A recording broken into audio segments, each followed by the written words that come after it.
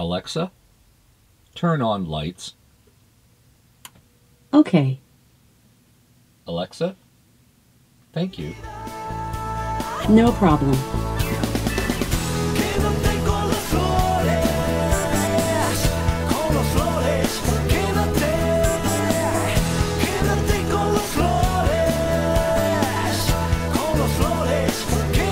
Well, hello, YouTube and RV fans. Thank you for tuning in. Today we're going to be talking about the home RV automation that I've just installed. I know I did a video about this earlier, but I put that up just after I bought it, and I didn't really have a chance to create a network of items, of things that you could do.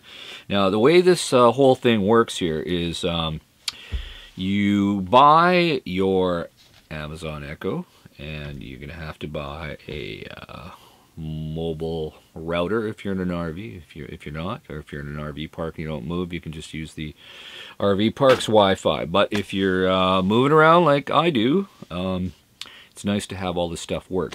And I want to tell all you RV people that want to go this way with automation for your RV, it works on a modified sine wave inverter.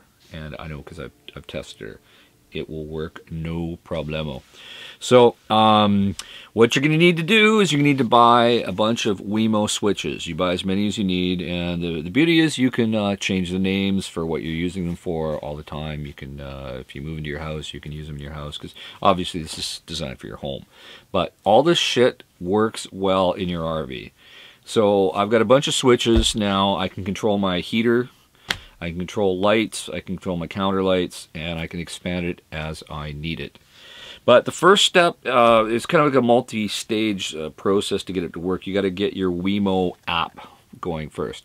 Now, this is the traditional way. If you can see, there's like 3 devices on there right now. I don't know if you can see from that, but the old way is you can control all this stuff from your app. Now, what I say, well, why bother? You know, when I'm sleeping up on the top of the Class C in the big bunk upstairs, why would I want to have to get out of bed to turn the heat off, or get out of bed to turn the lights off, or get out of bed to listen to the news, or get the weather, or ask what time it is, or set the alarm? Why would I want to do that? You know, I'm 50 years old, or nearly 50 years old. Why would I, you know, I've worked long enough that I can have Alexa, oh, there she is, do all this stuff for me.